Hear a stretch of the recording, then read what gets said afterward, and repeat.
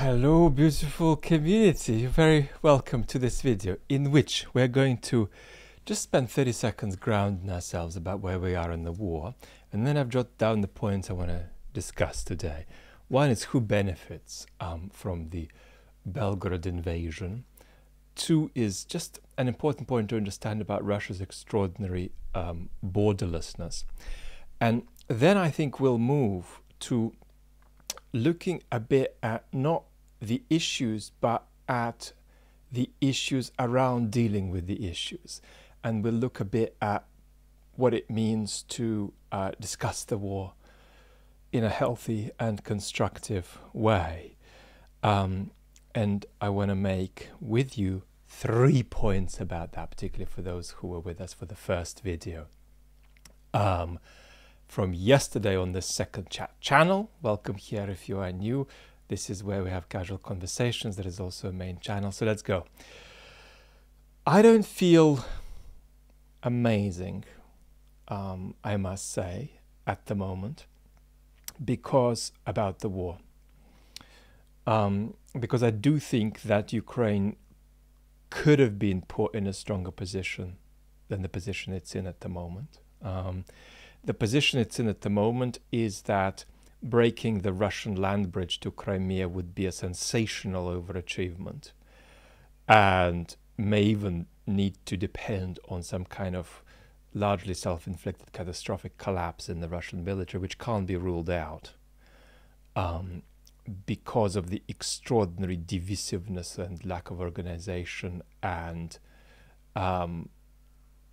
absence of morale or even any chance of adequate morale in the Russian military. And then the second point that's concerning is that we aren't clear about what happens after the counteroffensive and how far the West can back Ukraine after that. And we know that what we're dealing with here, if we've been part of this ongoing conversation for a long time, is an extraordinary kind of imperial implosion, right? It's an empire that's self-immolating, and as it were, its last act is to engage in a quite existential pattern of escalation against the West, a pattern that needs to be stopped by force, for it itself won't stop, and Mr. Putin himself won't stop and can't stop. And that, 15 months into the war, is still something folks don't get, especially once you get outside of Eastern Europe. So my first issue is who benefits at the moment from the Belgorod situation as we know it. I would still say Ukraine. I think that the operation may have had some tangible, non-image, non-propaganda driven benefits, distracting the Russians, forcing the Russians to relocate resources potentially. But in the end, we should see it as a kind of psychological and image-driven operation. Now, there were two groups that claimed responsibility, and yesterday I said that there was very little evidence that one of the groups effectively exists, and that's the Russian Liberty Legion, or whatever they're called. The other group we do know exists, and that's the Russian Volunteer Corps. Since yesterday, expert opinion seems to have converged a bit more, with even more confidence, on the probable non-existence of the Russian Liberty of Russia Legion. But we can still keep our minds open and see what happens. But what we can confidently say is that this is certainly not in any interesting way an independent Russian partisan group, but a Ukrainian operation. Now, a global PR downside is that the folks we have seen involved in that operation, who are part of the Russian volunteer corps are unsavory characters, and at least 3 of them that I've spotted and I've observed analyses of are recognizable to me and didn't look particularly unlovely. If you want to know more, you can follow Elliot Higgins from Bellingcat on Twitter. He's been refreshing us about who these people are, and of course they are folks with very well established neo-Nazi histories, and one of them, Elliot claims, it looks like it to me, had a badge with the 3 letters and the white hood. Now, surely that looks catastrophic for Ukraine. No, it doesn't. It doesn't look good. And it doesn't help in the West these divides between those who want to support Ukraine and those who are skeptical. But in the end, I suppose Ukraine's answer is, look, the best Russian proxies we have under control are these guys, and these are the guys we're going to use. But why, having said this, do I think that this is still a kind of win for Ukraine? Because the central image coming out of it is of Russia as a fake entity. And I don't necessarily mean fake that it needs to be split up into lots of different countries. That's a separate conversation entirely. By fake entity, I mean that what we take to be true about Russia is often true at the level of the informational environment rather than in reality. And so this descendant of the Soviet Union can't defend its territory from 4.5 geezers with a couple of vehicles who are just riding around. And 24 hours later, they were still riding around. I do think that almost at a kind of a subconscious level hits at actually one of the myths that blocks support for Ukraine, which is the myth of an invincible and powerful Russia which can't lose. Point 1 done. Point 2.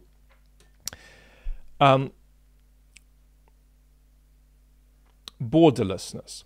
Actually, before borderlessness, let me make a brief point about when could we expect, right? Outside of the fairy tales of Mr. Ilya Ponomarev, when could we really expect genuine partisan activity in Russia and genuine sort of organic domestic conflict with expression in significant violence? I think for things like that to arise, there needs to be a crack in the regime. And that feels somewhere between likely and inevitable. And could take many different forms, but one of the standard forms historically this takes in declining tyrannies is 2 contradictory commands, for example, that somebody needs to fulfill, right? And then they react and on the situation goes. Borderlessness. Now, the other thing that this reveals, this operation, psychological PR operation by Ukraine, is that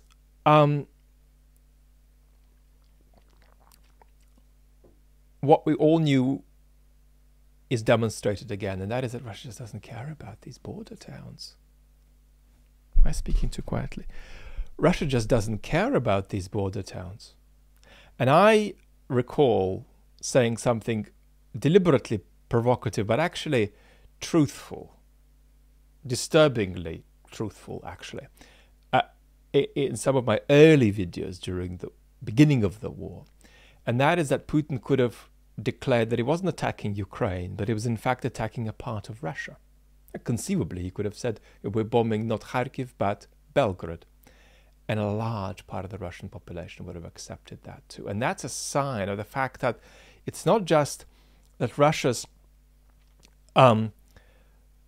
takeover of Ukrainian territory is kind of bogus, that it's not really possible for them outside of a outside of the Z radicals, and not even all of them too, it's not really possible for them to say, well, this territory is ours, and believe what they're thinking.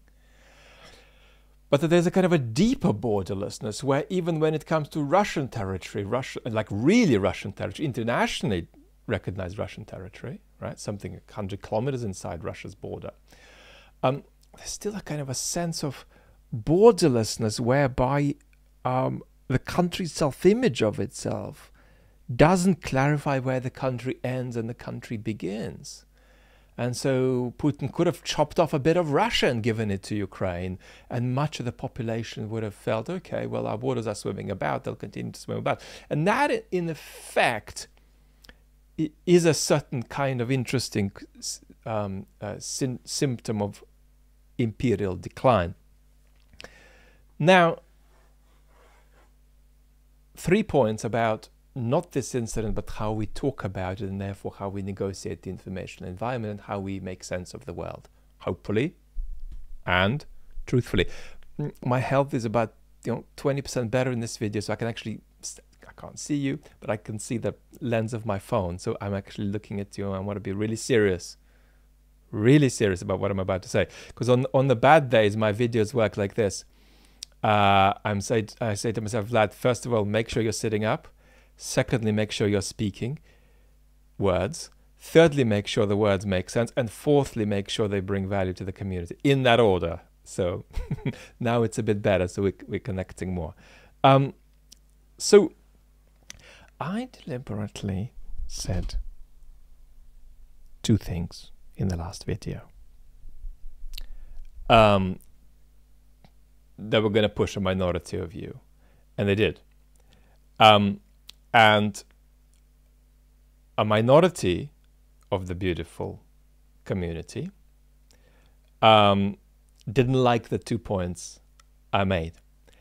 And before I get to that, because there's something really fascinating we can learn in looking at this, I want to say something of unbelievable importance about how we can be misguided about the weather online, as it were. And by the weather, I mean where the wind is blowing, how much the wind is blowing, which is really to say how many people are thinking something, how strongly do they think it, how many of them are there.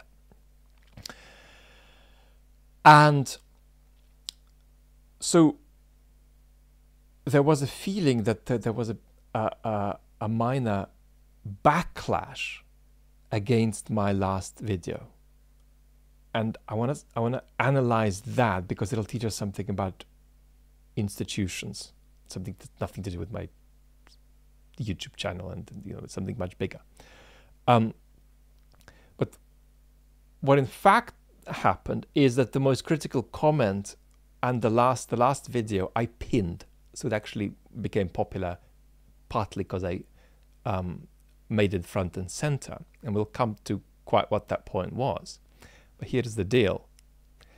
If you look at the comments, it might look like, I don't know, 10% of the people were uncomfortable with some of the things that I said in the video.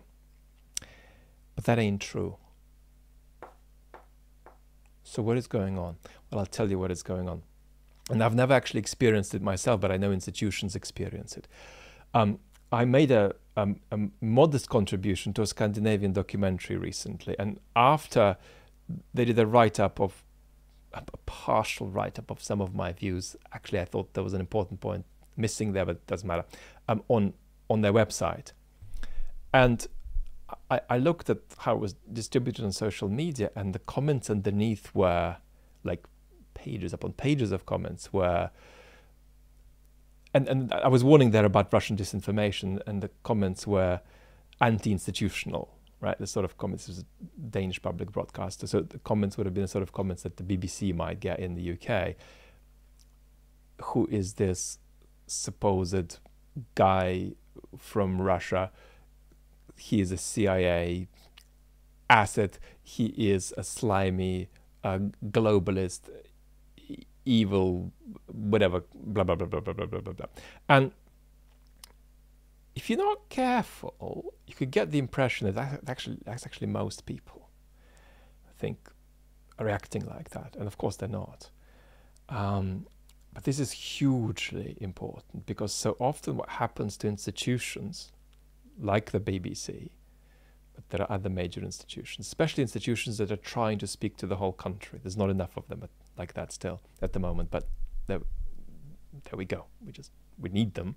But they release something and they see a terrible backlash online, and they're thinking, oh my word, we need to now go back on the defensive. And what often happens is that actually 12% of the population feel something that strongly, that clearly, but it feels like it's not 12 but 70 or 80 if you judge it by the reaction, but in fact it's not, right? And so back to yesterday's video, I made a comment about what we would make of that group that went into Russian territory if they weren't Ukraine sponsored, if they were just completely indigenous. And then I said something about how Ukraine's information war has actually helped a lot of people in the West support Ukraine. And some people didn't like these two comments. And in the comments, you can see just a very minor minority, right? But actually,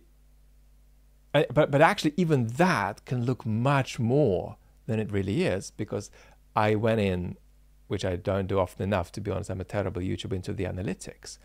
And when the video was at about in the late 90s, around 100,000 views, I looked at the number of dislikes,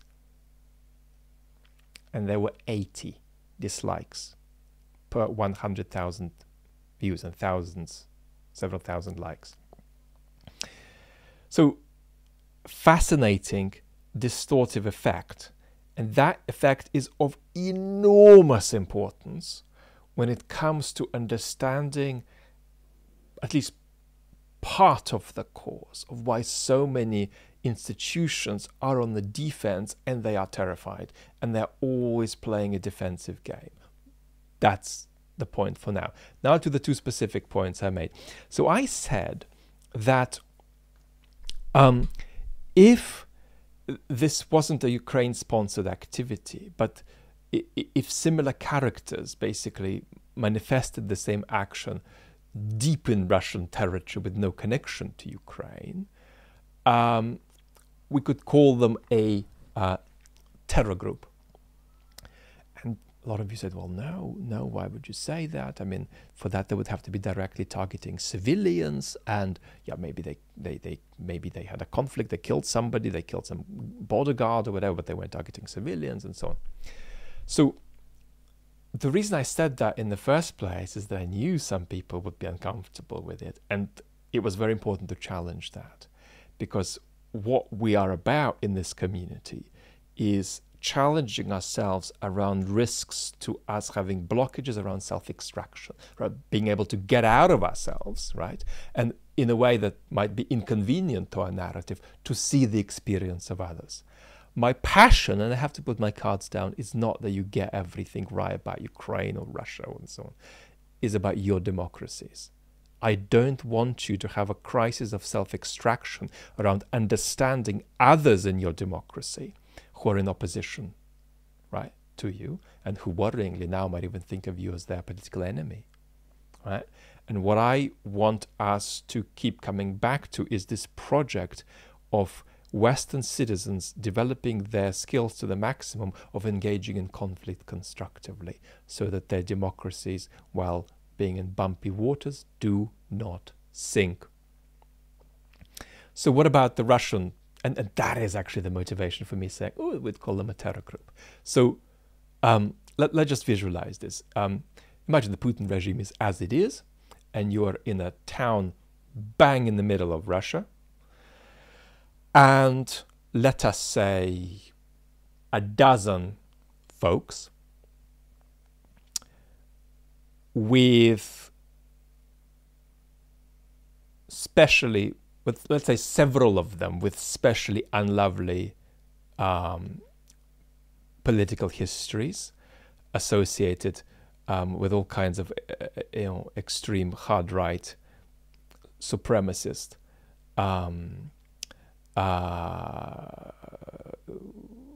connections, actions, and so on, that these folks drive a couple of military vehicles around villages, maybe attack an official, don't attack civilians. And of course they say that they're against the Putin regime. But I mean, they are against the Putin regime, but what exactly it is they're trying to achieve isn't clear. And it looks like a bit of a PR act. And then these people have these strange backgrounds, and that's what they're doing. How would you feel about that as a citizen? Right? I mean, there are these three bits of the Russian population.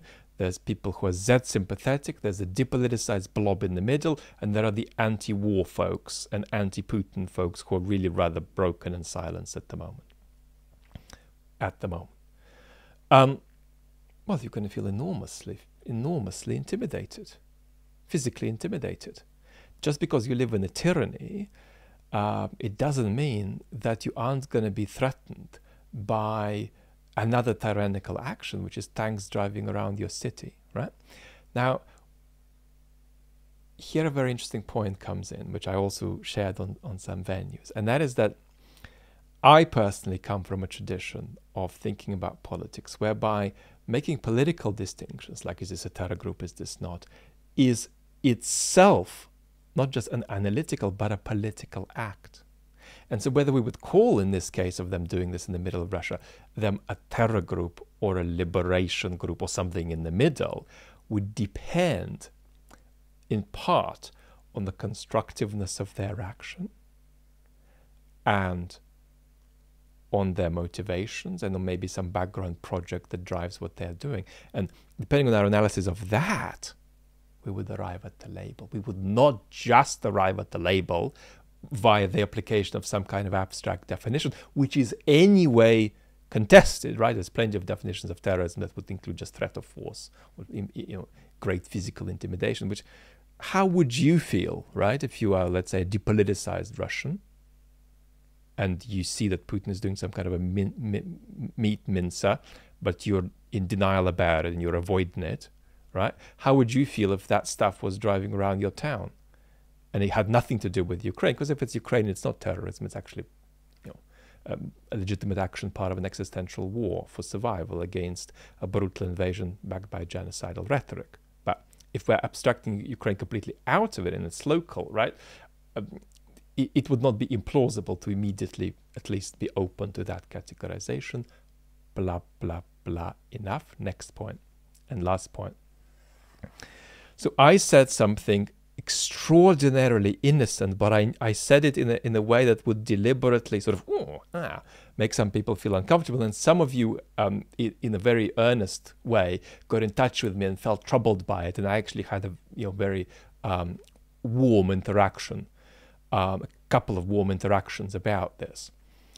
What I said, I don't remember it exactly, but is that if you're reading this, and I said this in a Twitter thread, but that was also part of my video. If you're reading this, for some of you it'll be the case, or it may be the case, right, that your support for Ukraine is partly a product of Ukraine's great information politics. And Zelensky is extraordinarily moving capacity to speak for his people. Right? So we're coming back to it, because it is a very unhealthy reaction to be troubled by it.